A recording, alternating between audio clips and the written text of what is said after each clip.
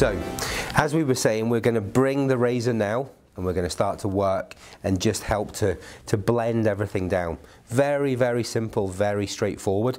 But the secret, I'm being quite light here. I'm not being really quite aggressive. And again, this is where the different blades that are available are, some blades are right. So we have the standard R-type blade, which is much more aggressive.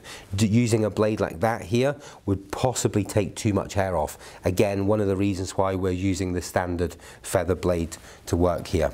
So as we start to work over the hair, look at the angle. I'm 90 degrees to that part of the head.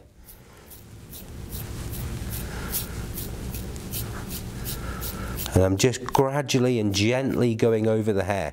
And you can see that we're taking off a bit. It's not masses, but let's remove that and let's start to look at the hair. And this is what you must do with the hair when razor cutting. Don't keep putting it into this perfect shape and everything, because when you do that, you lose the movement in the hair and it won't tell you as much. So the hair itself is telling me things. So again, the way that I can see this roundedness higher up here, if we turn him round, this bit of the haircut there, as you see that and we start to just go over that one area, what will happen is, now that I'm combing the hair, you'll now be able to see that that has started to diminish and be more this way than more that way. So again, it highlights the fact that I don't need to work on the bit next to it, but if I sectioned it off and separated, I would have to. So razoring is quite freehand and extremely visual. So let's just work through.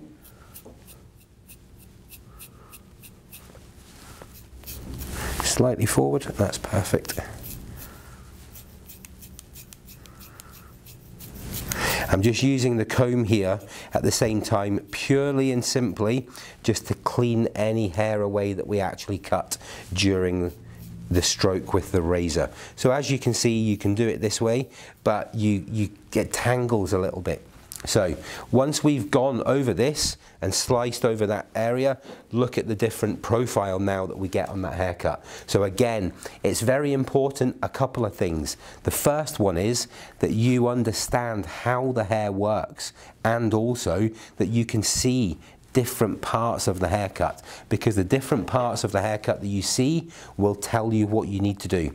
So just having a quick recap of that, look at it again from this angle. You can see here we've got a nice graduated shape there, but as I start to come round, look just here.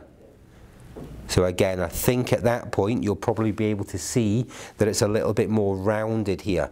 And this is because as we've worked in this area, and then we've come across and we've come across again, we've got to roughly about there, and then we haven't got to this bit now. So that just shows you we just continue and work our way around the haircut.